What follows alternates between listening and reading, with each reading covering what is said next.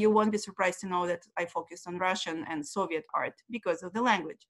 And then life led me to Philadelphia, to American Jewish History Museum, where I actually had to rediscover or kind of reopen my Jewish background, because I was Jewish, I moved to Israel, but it was, as a Soviet Jew, we have some special ways to be Jewish. So only by working at the Jewish Museum, I actually started to ask questions that I never asked before, just by nature of being a Soviet Jew. We used to laugh with the many docents that some of you are present here, who has more hyphenation in the title, right? So I kind of beat everybody by being Russian speaking, American, Israeli Jewish, and all the different variations you can play around that thing. Now, the reason I'm mentioning all that, in addition to just kind of share with you why I give a talk on Jewish aspects in American art, is because it's extremely personal question. It's extremely, it's really a question of identity, as I hope to show in today's talk. So, as an art historian, I cannot speak without images behind my back. Now, in this case, I'm going to talk with images on your screens. So I'm going to share my screen with a PowerPoint presentation. Now, I believe it works automatically. If I share the screen, you're going to see like a ribbon of faces on either left or right. I think Abby explained you can move this ribbon, but you can also shrink everybody and just either see me or not see me. So you have these little icons, hide thumbnail video, show small active speaker video. So you can press on that and it should only show one window with me, or you can even get rid of me and focus on images. So today I want to talk about Jewish dimension in American art. Okay,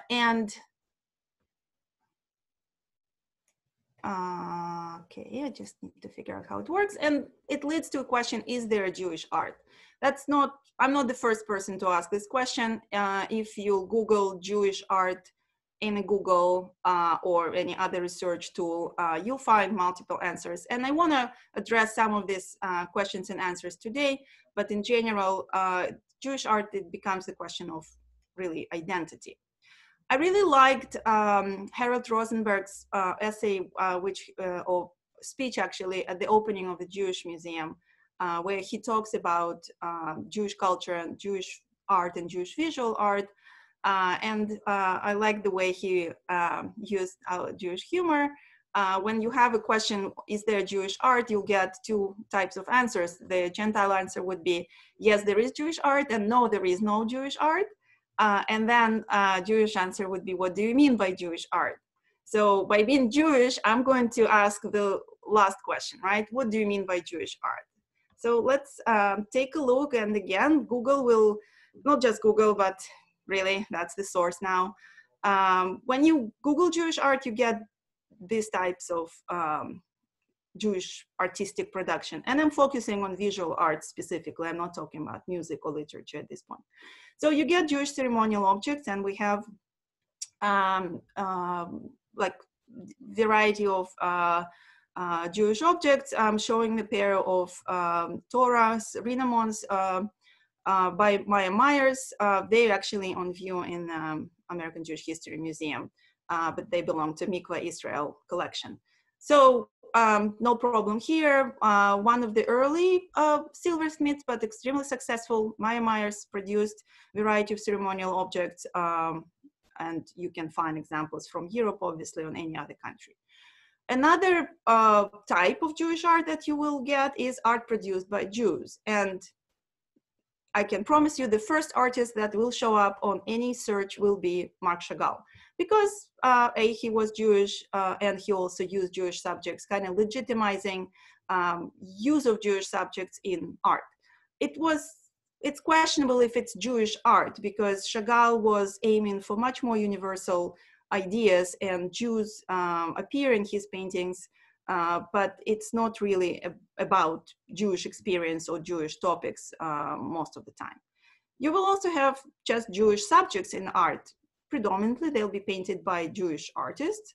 And they will appear roughly in since early, mid 19th century, and then definitely will appear in early 20th century, because by that time you had market for this kind of genre paintings. Jews were purchasing art by that time, and Jews were producing art by that time. So you will have depiction of rabbis or Shabbos or synagogue scenes or Jewish market scenes of different styles even. So what are we going to do now? What is Jewish art, right?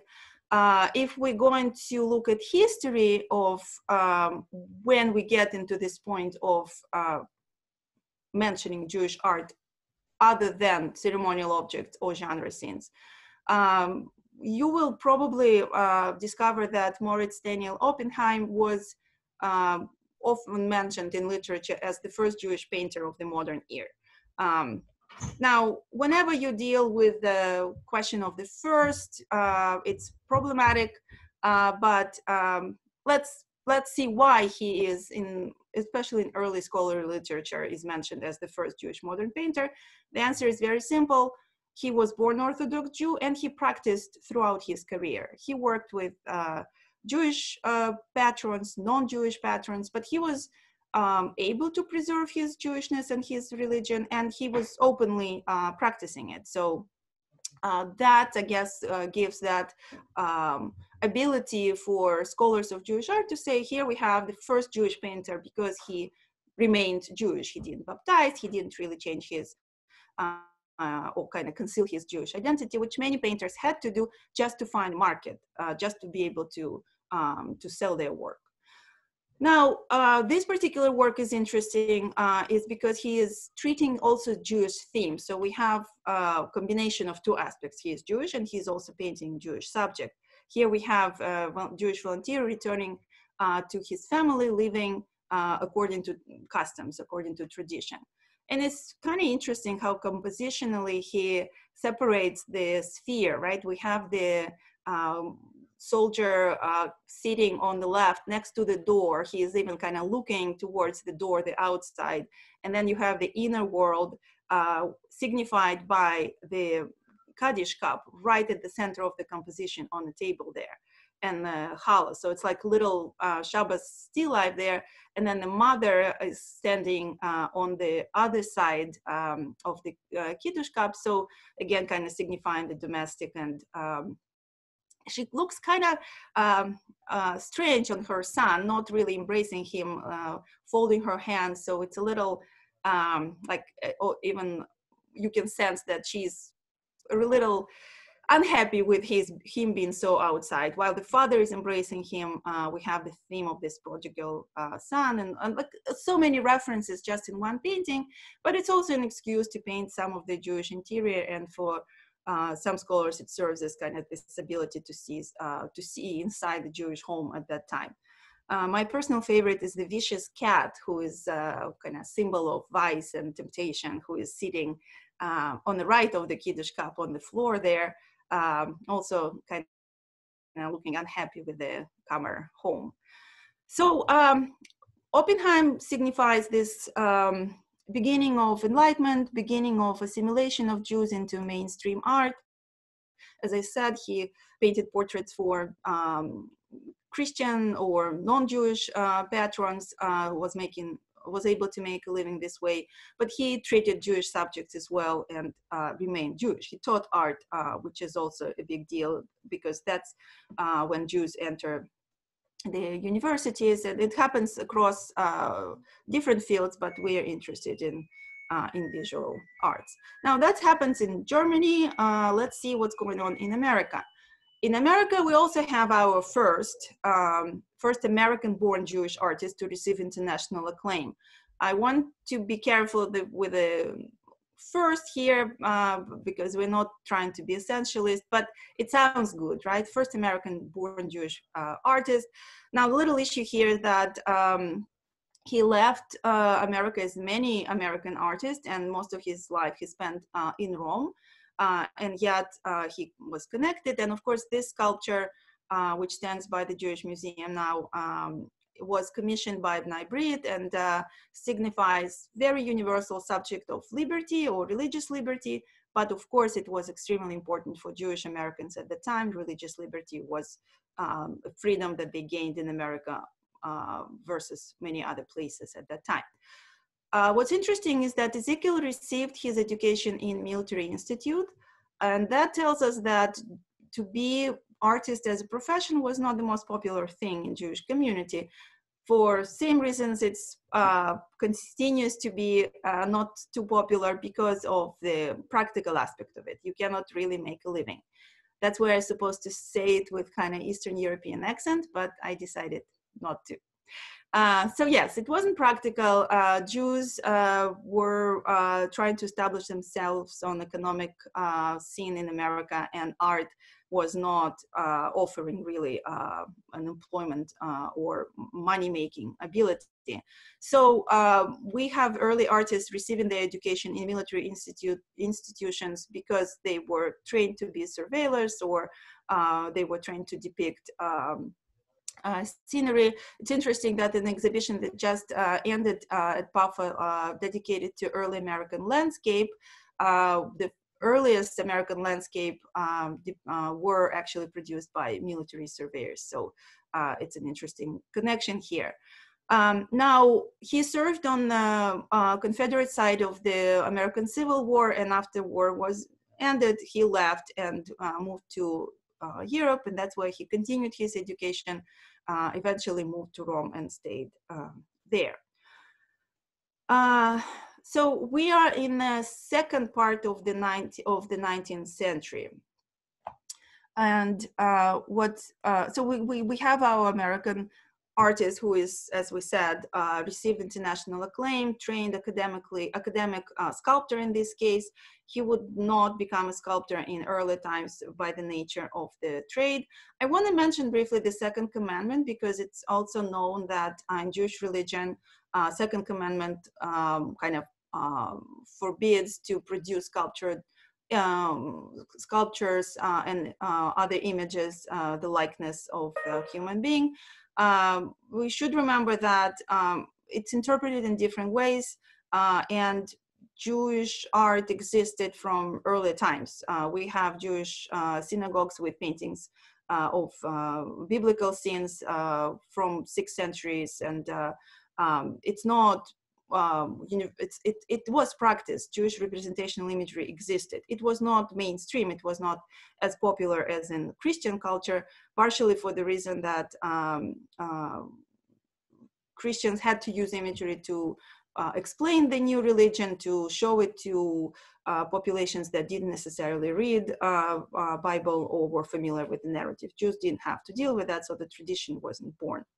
Nevertheless, just to move on from Ezekiel and sculpture, which proves that when we get into more secular society, Jews start to practice without any problems. Albert Rosenthal is an artist that I actually discovered in PAFA's collection, because when I was working on this talk, I wanted to connect it with PAFA. So far I showed you an artist from Germany, an artist from the South, the Jewish artists with, I'm talking about Ezekiel, with Sephardic background and kind of serving on Confederate side and living America. Not all American artists, even though it was a little trend, lived abroad. So Rosenthal represents the artist who received his education already at PAFA. His father was actually a professor at PAFA, Max Rosenthal, and he was the engraver. That was the artistic trade that Jews would practice a lot, because engraving was practical. Engraving was a profession where you could produce images and make a living. So it was considered kind of technical trade. So it was more popular for families to approve their sons in this point to become engravers. But then the second generation, who already grows up with father engraver, get an opportunity to receive academic education in art. So Rosenthal technically studied at PAFA. It looks like he was mostly trained by his father.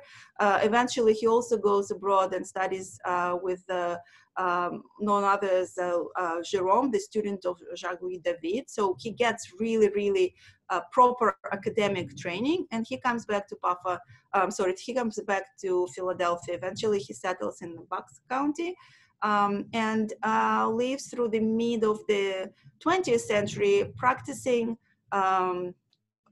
really multiple trades. He was engraver, he created paintings, and he was lithographer and etcher. So really diverse kind of artistic trades there.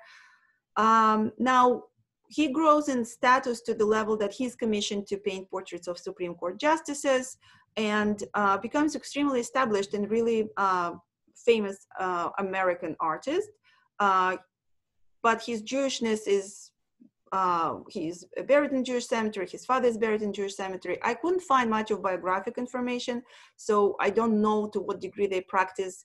Were they members of synagogues? That's probably still to be discovered, but he was Jewish. He did not convert in any way. So can we talk about Rosenthal as Jewish artist who got acceptance in American mainstream? He is a member of Academy. He is painting Supreme Court justices.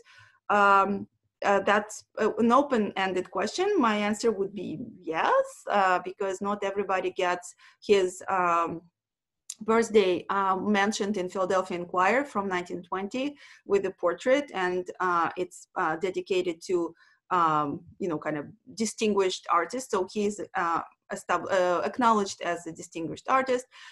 This is how he made his living. The portraits, and I can show you many, many more. They also were engraved. And they're typical academic portraits executed with a great skill. Now, so is that the answer? We have Jewish artist who is academically trained and who is making a living by producing portraits. He lives in America, so he's American, he's Jewish, that's fine. So is that what we would define as Jewish art? Practical, allowing to earn and kind of developing American culture without negating Jewish background. So academician, maybe, but then, before I go to the then, he is visually depicting America happening at that time. Charles Knox Smith commissions his portrait for Woodmere Art Museum, not open. The museum opened a few years before the portrait was made, but he wants to show himself as this museum establisher and to depict his portrait. And he commissions Rosenthal. So he could commission any other artist. He picks Rosenthal. I cannot not throw back at Charles Peale's portrait on his museum because obviously we have this clear connection there. And Rosenthal, who studies at PAFA, definitely sees the portrait by Peale. So this is New American patron of art, and Rosenthal is the one who documents that patronage. And yet he also depicts portraits of this kind, some of them kind of edging on almost impressionism or symbolism. So he's not limited to this academically kind of stiff portraiture style. He depicts women in different settings, in different color schemes. And okay, we can say that I don't know the identities of these women. The portrait on the left was presented on PAFA's annual exhibition, and Justice Millinery. The woman on the green, woman in green is called Jade Bead. So it's not even, again, identified as a portrait, but it's more kind of green on green. So we can see artistic ambition to play with colors and explore expressive possibilities of colors. And also he depicts things like that. Now, those are found on online auctions. They don't even have the date. They identified by artist signatures there. So he's not limiting himself to any specific genre. Still life, here you go. Something very domestic. I don't know who is that woman. I don't want to speculate if that's his grandmother or not, but she is a grandmother. She looks like mine. So he is able to kind of capture the humanity and in very light style as well. So we have Rosenthal, highly trained artist, highly established artist with really national reputation, not limiting himself to any of the particular subjects or definitions of academic genres. Now, so we can say that by early 20th century, American Jewish artists have a choice, and many of them who choose to become professional artists are able to find income and able to find professional fulfillment in different ways. And then, of course, we get to the 20th century with the influx of immigrants from Eastern Europe. Among them, 2 million Jews, which is only 10% of the general immigrant arriving, but obviously they concentrate on Lower East Side, and that gives the impression that New York now is completely Jewish. Now, if you are not familiar with the different ways of immigration to America, I can't believe it, I'm plugging in for Jewish Museum here. You have to visit that museum because it really tells the story of establishment of different ways of immigration and how each new immigration was annoying the previous immigration wave, and like the Sephardic Jews consider themselves the better Jews than Germans who came in mid-19th century, and then Germans looked down at Eastern European Jews, and then when we get to the 20th century, nobody knew what to do with Soviet Jews because they not almost Jews, right? Like, what is that coming now? So with the Jews coming from Eastern Europe, German American Jews had to deal with identity question because they considered their culture to be the right Jewish culture. And here you have 2 million people who come and practice and look different, and their traditions are different. Now, many artists many artists who came from Russia kind of were self-taught, or they were exposed to, depend on the year, but they were exposed to some traditional training through, again, fathers or teachers that they happened to meet, because it was extremely untypical for Jews to be trained in art in Russia. Forget about Russia. They could get some training in Germany or in Baltic countries, but not really in Russia. That was not something that Jewish boy, forget about girls, will do. So if you have Jewish artists coming from Russia, that would be against the rule. It was, again, just not a tradition, and there were multiple complications that created the situation like that. So Jacob Epstein, depicting Hester Street crowd, and he would become the famous Cubist sculptor. He's depicting something that surrounds him. I don't think it's an accident that on the foreground he has very distinctly Jewish men. I think it's a choice. But when Epstein was asked about, are you Jewish artist, are you American artist, he made a very long kind of talk in several sentences where he literally said, I'm American artist, but I'm also a Jew. That makes me Jewish artist, but I'm an American artist. And like back and forth, really showing how he struggled with this aspect of his identity. Now it's significant that he ended on saying, but I'm an American artist. So it became the trademark for Jews who wanted to become integrated into American culture. To be American was an extremely important aspect of their identity. So some of them completely downplayed their Jewishness, even kind of rejecting it, and others baptized or did kind of converted, but many just abandoned religion and tradition just to kind of not to be forced to ask this question, do I have to stay religious? Do I have to change religion? They just abandoned religion altogether.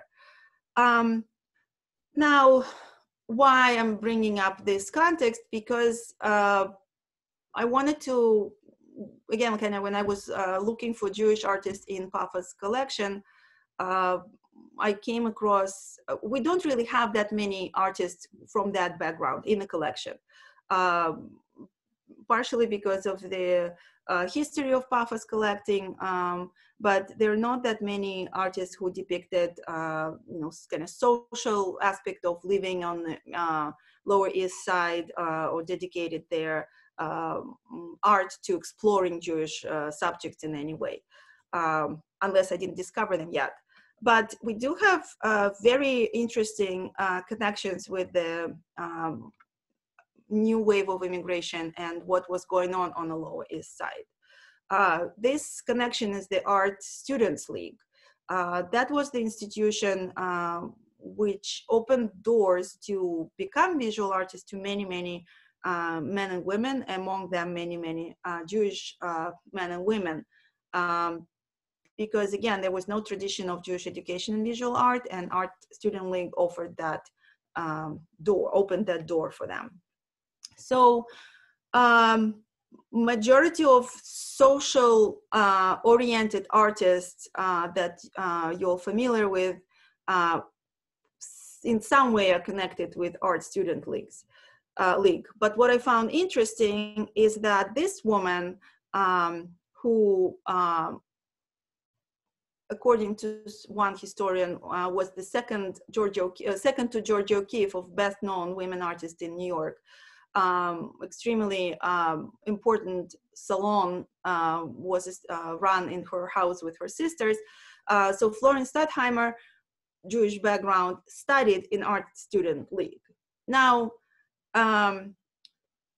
we're going to talk about Stettheimer, but I kind of want to emphasize this connection because something that created a lot of artists socially aware and creating socialist realist art, or sorry, social realist art, not to confuse with socialist realist art, come from Art Student League because of their background and living in Lower East Side and their awareness of difficulties and the situation with the immigrant life at that time. Stettheimer is coming from a very different background. She is born into very wealthy New York family. She's German, American German Jewish artist. And her mother, through intermarriage, is connected with Seligmans, Hellmans, Guggenheims. Again, if you, when you visit Jewish Museum, look at the family tree on the 4th floor. And these are the families that kind of originate from early settlers and also of the early German immigration to America. So Florine grows up in the most privileged, most educated background. Now, what's interesting is her particular family father abandoned them, and she grew up with her mother and her sisters. She never marries. 2 of her sisters also never marry. But they have money. Let's put it simple. Through inheritance and investments, they have money. They're able to live in Europe part-time. They live in the Upper East Side in New York. So she has access to most prestigious houses, and she's familiar with people who kind of at the cream of the cream of society at that time. Now, when the World War I started, her family returns to New York, and she establishes this so-called salon in her apartment.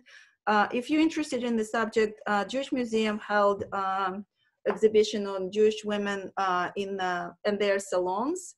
That's the yellow book, and you can learn about other Jewish women, and it's kind of interesting because the tradition of salons started in the 17th century France. So the exhibition talks about kind of interesting aspect of women as promoters of certain ideas and different styles in art and different art groups, but also Jewish women have additional layer of being kind of outsider within the outsider world. But that's another topic, another conversation. Stettheimer opens her doors to something that we would call the future, avant-garde groups, right? She comes back during World War I, and in her house, she hosts other avant-garde artists who also escape World War I and find themselves in America. Now, I'm not fond of going list by list and checking who is Jewish, who is not. I'm sure most of you will be able to know just because you know Jewish history. But I don't think, again, it's a coincidence that majority of people, or many people who come to her house are Jewish. She's Jewish. She never denied her Judaism. In fact, there is a writing in her diary where she talks about how she took pleasure of telling one woman on the train who asked her if she's Christian. She said, "No, I'm not Christian. In fact, I'm Jewish." So she emphasized her Jewishness, and yet she didn't practice. It looked like her. That's the portrait of her with her sisters and her mother. They didn't practice. She was extremely contemporary woman. She positioned herself as this kind of new woman, independent, with education, and really distancing herself from Jewish religion or Jewish traditional home. And yet she never concealed her Jewishness. He emphasized it on this occasion on the train. And people who came to her house were Jewish, religious or not, probably not, but that constituted her surrounding. So when she paints her self-portrait, and look at the size of the picture, it's really, really large scale painting. Of course, she is playing on Manet's Olympia. And it's, as far as I understand, is the first nude self-portrait.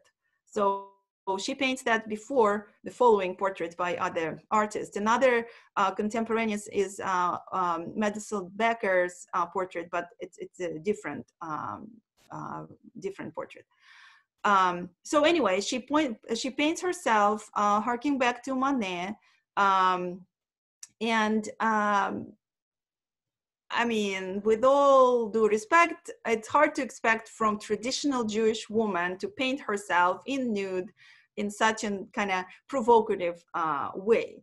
So and yet, I don't know, it's the provocation of it in the context of Stettheimer makes her Jewish by denial. I don't know if you will agree with this term.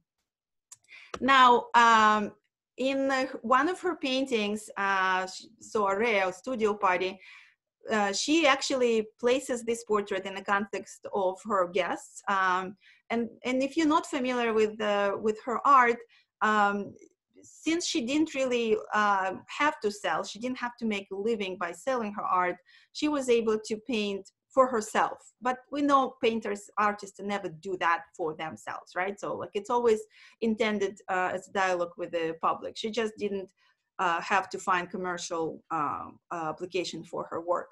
So she depicted intimate subjects. She depicted the evenings in her house, picnics, guests coming, portraits of her sisters, portraits of her guests. So in this one, I love this painting because it's kind of making fun or making a joke on art salons of her own art salon.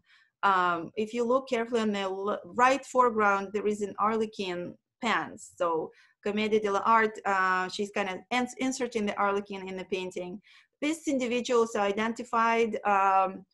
And so those are, wives and artists themselves and critics. Leo Stein is sitting actually in the at the center. The man who conveniently covers her private parts is the poor artist from India. Now poor not because he's poor, but because he feels extremely uncomfortable in this situation.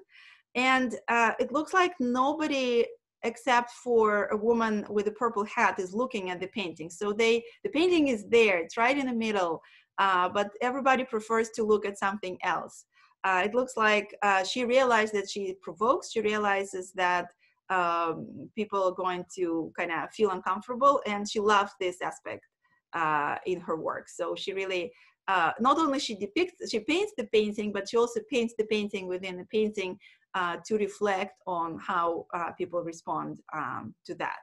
Now, the list of names that you hopefully see on your screen, those are people who visited her salon regularly. And again, as I said, many of them are Jewish.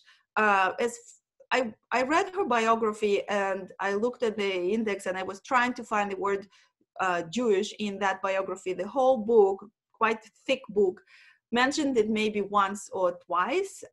So it really doesn't, like we talk about Jewish art as art created by Jews. She definitely is as Jewish as it gets in terms of her upbringing and connections.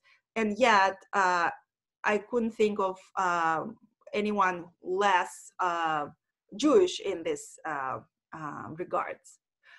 So Stettheimer complicates this idea of Jewish art, similar to Rosenthal, right? We didn't really find any specifically Jewish subjects in Rosenthal's work. Will we consider that Jewish art? I guess we'll have to borrow the quote and say yes and no. And I'm happy to have this conversation. If anyone wants to share their opinion at the end of the talk, please do. I'm going to speed up through because I want to get to two more artists. This painting is in PAFA's collection, and I briefly mentioned it just so you'll remember that it's there and visit it as soon as the museum reopens. It's a picnic, and she depicts people who are at that picnic, and the lobster on the blanket. I think it's another kind of way of really emphasizing the cosmopolitan and not rule-following aspects of her life. Now, another Upper East Side German Jew is Helen Frankenthaler, who is the daughter of a Supreme Court judge, talking about, I'm mentioning it to emphasize the status of Jews in American society by that time. Now, Frankenthaler did not go to Art League to study. She studied in other college, and she wanted to become an artist, and she was able to get this education right away. Her family was progressive cultural Jewish family, and they wanted their daughters to get education, get professional careers. In the 50s, she met Clement Greenberg, one of the foremost critics of the day, Jewish, but basically she enters the abstract expressionist circle, and she also studied with Hans Hofmann, German formalist artist. So she really falls into the circle of artists who explore abstraction as the language to express ideas, but also in her case, the formal aspects of abstract art. Now, I assume everybody knows that Frankenthaler developed this kind of special technique of using extremely diluted paint and kind of penetrating her canvases with diluted paint, creating very interesting visual effects. Her exhibition is on you at PAFA as we speak, and will stay there for a while, so you'll be able to see some of her works. But what interests me is really being the same idea that I'm trying to discuss in this talk. So she is Jewish, she has Jewish upbringing, and she's connected with the Jewish environment. Now, abstract art was often discussed as inherently Jewish in subject because of abstract quality of Jewish religion. There are essays on abstract expressionists in Kabbalah. Now, these two Jewish abstract expressionist artists often studied in terms of connection with Judaism, Barnett Newman and Mark Rothko, and the idea of sublime, idea of this kind of eternal feeling that we get from abstract art resonates with Jewish philosophy. So there was a trend in scholarship of abstract expressionism written by critics who had Jewish background to kind of find the connection between Judaism and abstract expressionism. Now, Leo Steinberg, for example, saw it as reconciliation, as kind of renunciation of figurative art, of the social, not social, of the kind of nationalist aspects of figurative art. Let's not forget that this whole thing happens after the war, during the Cold War, and realist art now is strongly associated with Soviet socialist realism. So abstraction is hailed as this kind of American art of freedom, art of mind and spirituality. So Frankenthaler, being a second generation of the artist, doesn't really signs up for this whole thing about sublime and philosophy and abstraction as the expression of higher values of humanity. In fact, when she painted this work, she mentioned that that when she painted that, she was filled with ideas about landscape, space, arrangement, perspective, repetition, flatness, all formalists, right? But she is often was forced to associate her work with something. So she said, well, after I painted that, I saw a ladder, I thought about landscape, so here you go, it's Jacob's ladder. So she named the work kind of following the push from her critics, I guess, to associate it with somehow, to give some interpretation to the work. And she picks the idea of Jacob's ladder, which is biblical, which is from Old Testament. So are we happy to say here we have Jewish artists also painting Jewish subjects? I personally don't think so, because any subject from Old Testament was totally fine to paint for Christian painters, since it's also a Christian subject in terms of religious connection. And also because, let's face it, she wasn't thinking about Jacob's ladder when she painted. She assigned the title by association, and you can see the ladder kind of formally appearing at the center if you try really hard. I didn't see the ladder really for a very long time as I looked at this painting. So Frankenthaler creates a situation for us when it's tempting to fit her art into Jewish art because of her being Jewish and her subject being abstract. But she really denies us that comfort because it's clearly that the subject matter is secondary for her. Is it Jewish art because she is Jewish?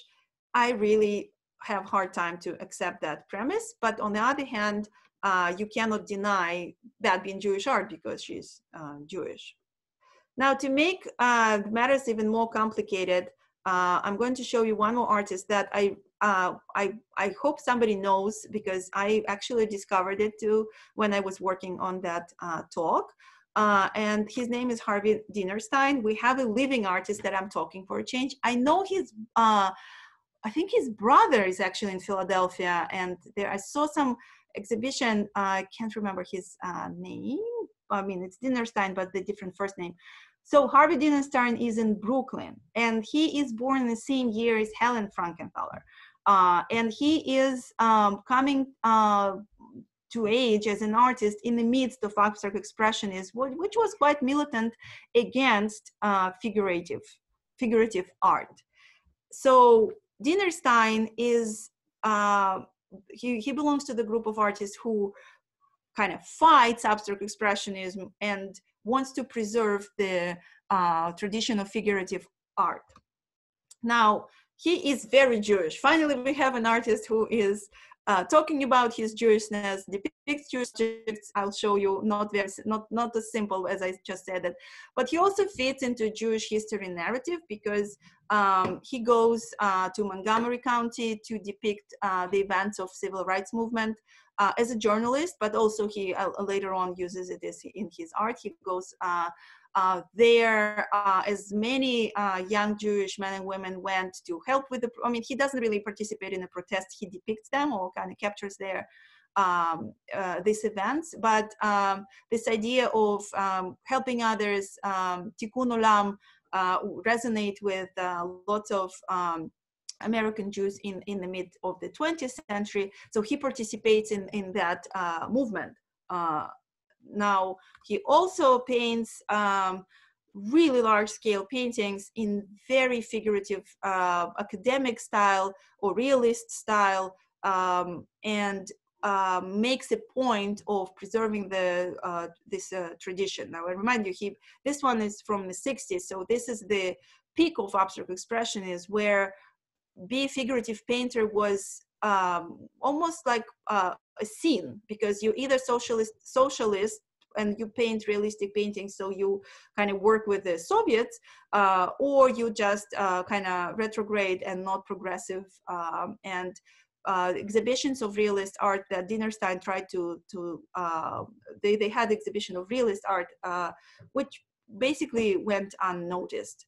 Now, when I was in school and I studied art history of the period, I came out with expression that figurative art died in America, and it only was resurrected later on with, like in the 70s, as a rejection of abstract expressionism.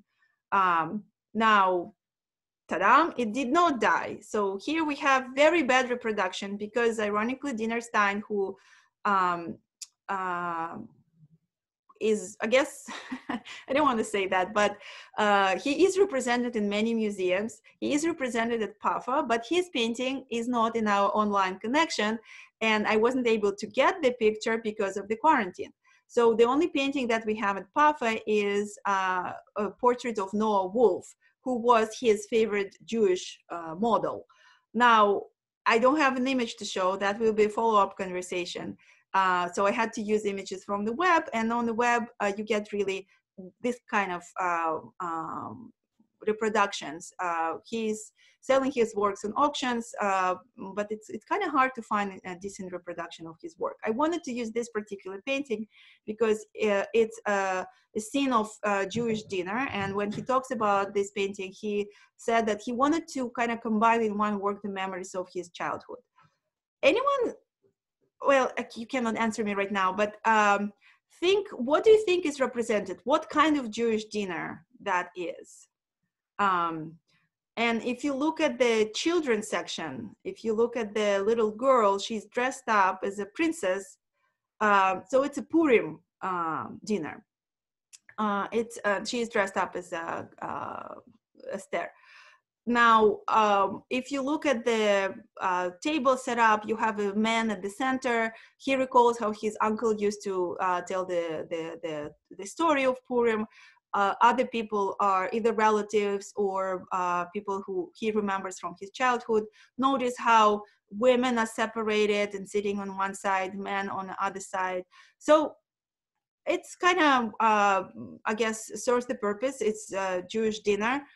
I have hard time to imagine Jewish dinner like that, with challah, glass of wine, and fish on the table. And I made a test. I showed this painting to my colleagues who are not Jewish, if they are able to kind of, what associations they get when they see this painting. So when you have wine, fish, and a bunch of men sitting behind the table, nod if you had a similar association, but you cannot not to think about the Last Supper, right? So is he making a reference to Last Supper? I don't know. I didn't read about it. But I think the epic aspect of the Last Supper, of the kind of gathering, maybe that's what he wanted to show. And I'm also tempted, I cannot resist, to show you the latest reiteration of the Last Supper, which is the super relevant for our conversation today. Have you seen that online? The new Last Supper, the video conference Last Supper. So they're all on Zoom now, just like we are. I don't know if you're on Facebook, but if you are, I'm sure it appears in other places. The web goes insane with different alterations of artworks to reflect the pandemic and the quarantine situation. But that's not the topic of our conversation. Let's go back to Dinnerstein as we complete our talk today. He paints kind of universal aspect of humanity. His favorite subject is the New York subway. And in this particular work, which again is very large scale, it's from 1996, but it's kind of typical. He paints other paintings, but they share the aspect of closed space, such as a train car or street corner or apartment, and there you have different representatives of humanity or of community in kind of, on one hand, very natural way, because that's how New York subway looks like in rush hour, but also in very superficial artistic way. And you will always, or most of the time, you will find a Jewish boy or a Jewish old man in the picture. Here, our Jewish boy with kippah is looking at the window, and he also put himself in the picture. The artist is sketching as he stands by the door. Now, stylistically is kind of connecting us with Rosenthal, with high academic training, meticulous brushstroke, really, really great handling of light and composition and facial expression. I mean, I can go on and on. And yet it's as contemporary as it gets. So Dinnerstein, and frankly, when I was working on the talk, it's almost by accident that I ended up with 2 men and 2 women, and then 2 men are kind of tying it to academic tradition and realistic tradition and training and importance of training, and also the idea of kind of universality of humanity. And then 2 women that direct opposites, where Frankenthaler is embracing abstract expressionism. She's a second generation of abstract expressionism, so she's exploring the formal aspect of art. And then Stettheimer is allowing herself to practice very individual style. Somebody called her Jewish Rococo. So she's kind of whimsical, figurative, and also abstract to a certain degree. But just really practicing, really creating as a way to express herself or express her perception of reality. So they all express perception of reality. They all use art as kind of universal conversational pieces, and yet they are so extremely very different. So here's the culminating style that kind of, to finish our conversation and open it for questions, if we still have time, Abby will tell us. I just want to share my personal thought after this run through just a few Jewish artists. We could pick others. Is that Jewish art will be defined differently by different people. It can mean different things to different people. And I leaving this talk with, no, I don't have an answer what constitutes Jewish art, but I do have a feeling that it really is not that important. And just as with any idea, any attempt to kind of create definitions, they fail the moment you start to look at individual artists. So there is some universality in art historical concepts, but we cannot really just take them as universal concepts. You have to look at individuals as they create. And if we find any shared traits, fine. If we don't, that will also confirm that art is individual thing, and it means individual things for the observer as well as for the artist. Well, thank you. I'm going to stop sharing now. Okay, yeah, if you want to stop sharing, we have actually gone over our time, but we can go a few more minutes if we would like some questions. I want to make sure we always have time for that. So if people want to raise their hand virtually, we will call on you. So you go down to the participant button, and then you should be able to see where you raise your hand. Or you can put questions in the comments, and I will read them out loud to Katerina.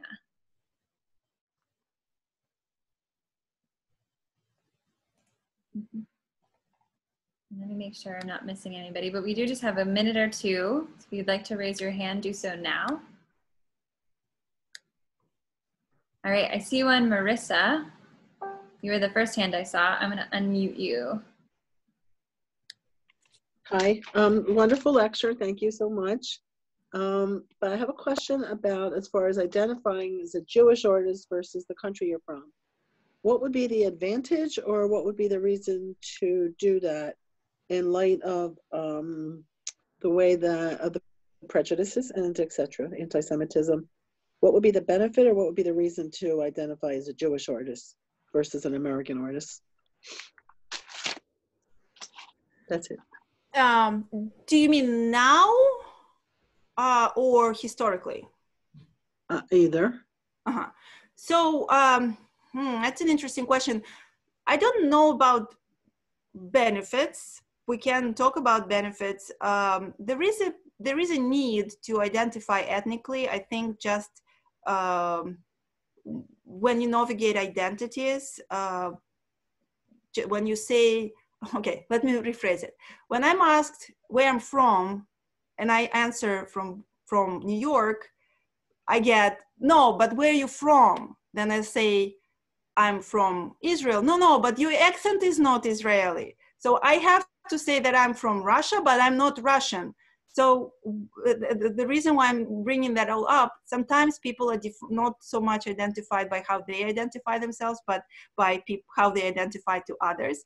And Jews notoriously identified by being Jewish, like you are Jewish, even if you don't start your conversation, hi, I'm Katerina, I'm Jewish.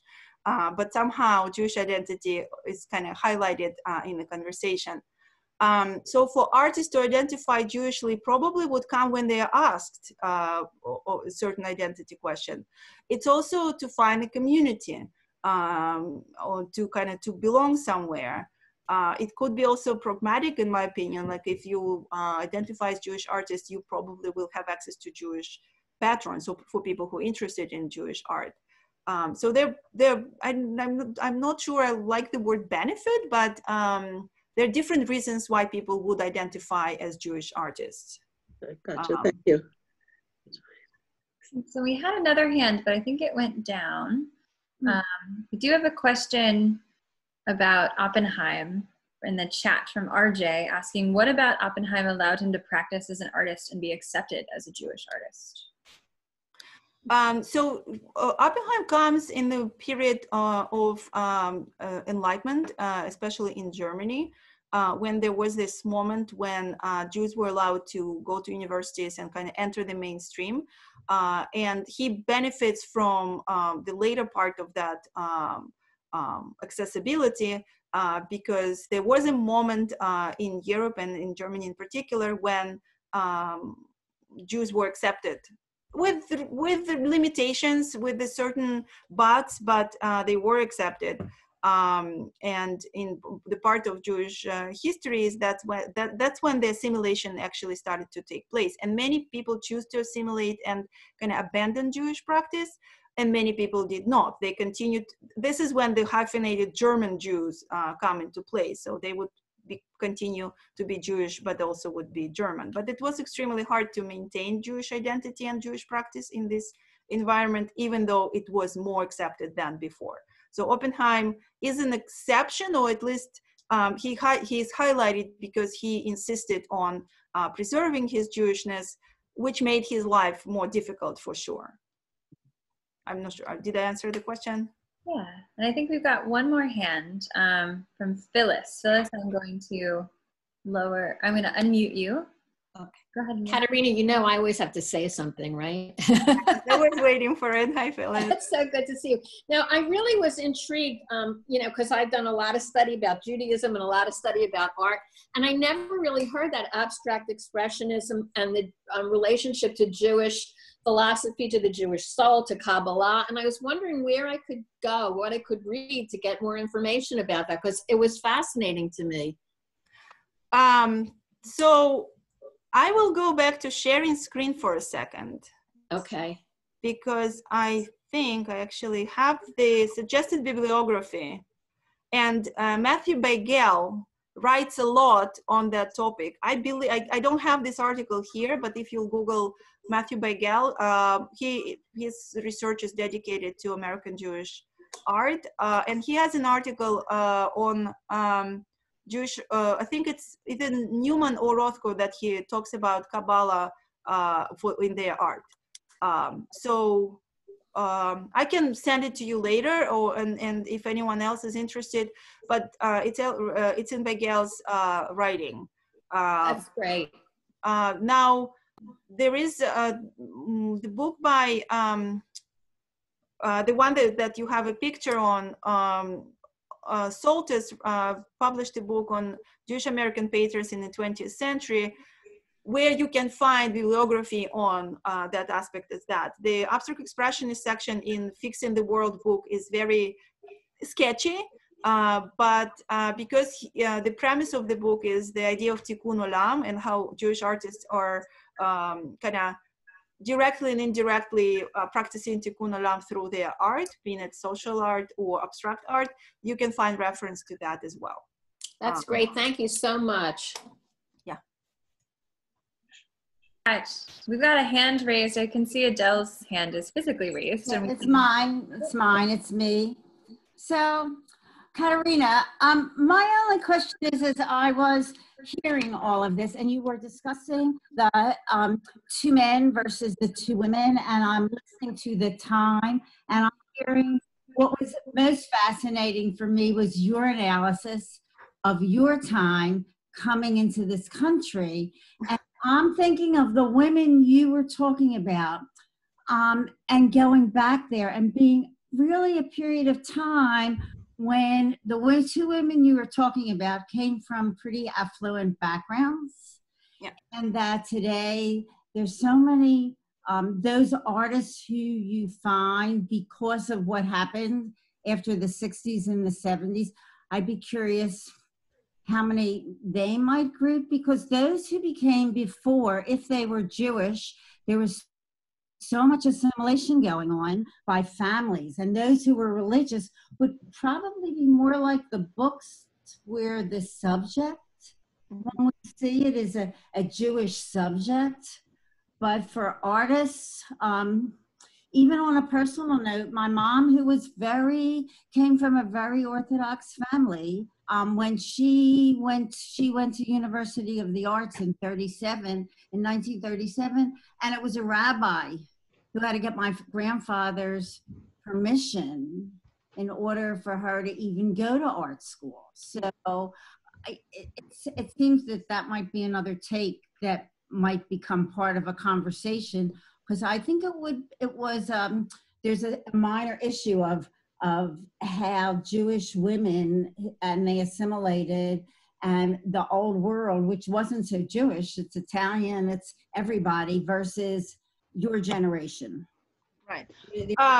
So the history of Jewish education in art, it's a really much longer issue and history, but